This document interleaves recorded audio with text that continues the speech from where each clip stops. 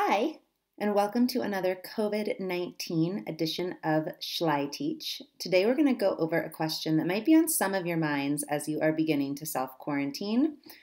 The question is, why am I sore after sitting around all day? In this video, we're going to have 4 sections. The first is a short answer.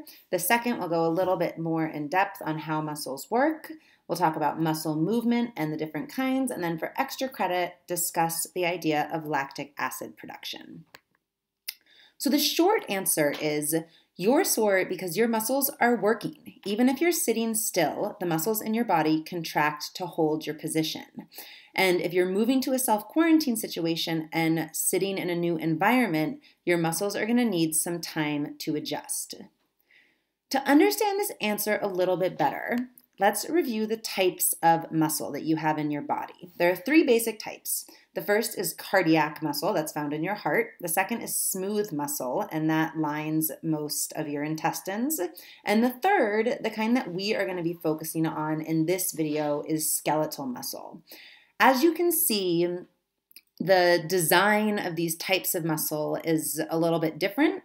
Both cardiac and smooth muscle are controlled by your automatic nerve system, and skeletal muscle is controlled by your somatic nerve system, your voluntary nerve system. So the way they have the same components, but the way that they react to different stimuli varies. And skeletal muscle is the type that's important in these responses. So let's look a little bit closer at skeletal muscle. Here is a microfilament of skeletal muscle, and you can see there are 2 proteins that are in control of contracting this area. The first is called actin, it's this long skinny line, and the second is called myosin, and those are those thick bars in the middle.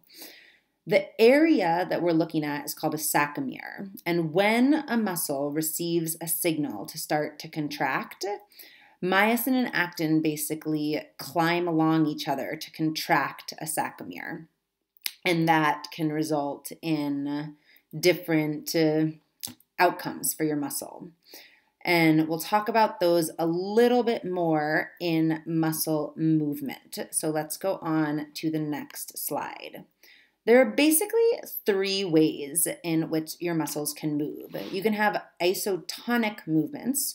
Those are movements where the overall pressure on your muscle stays the same, but the muscle itself moves. So you can have concentric movements, which is this first picture here where your muscle is getting shorter, or you can have eccentric movements, this picture here where your muscle is getting longer.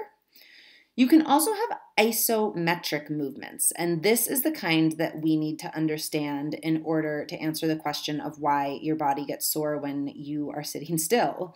Isometric movements have your muscles working just to stay still. So you can see in this picture, this muscle is working, it's contracting on the level of its sarcomeres, but it's not actually moving. And that's because sarcomeres can contract and not affect enough of the exterior components of muscle tissue to actually have the muscle move. So the same reason that you get sore sitting still in a new spot is the reason that you get sore when you're doing a plank in the gym, or if you're gripping something really hard with your hand, even though the muscles in your arm aren't moving, it still makes those muscles sore. Rock climbers will be really familiar with that one. So I hope this answers a little bit better the question of why your muscles can feel sore when you're sitting still all day. It's because you need isometric muscle movement in order to control your posture and keep you in a sitting position. For a little bit of extra credit, let's talk about lactic acid, because lactic acid gets a bad rap in creating muscle soreness, and it actually has very little to do with muscle soreness.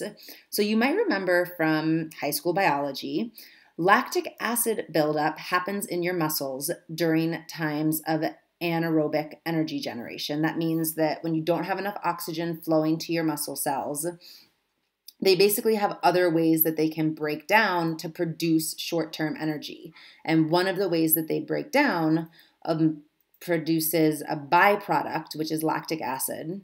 And people always used to say that that was what made your muscles sore. It turns out that that is not at all what makes your muscles sore.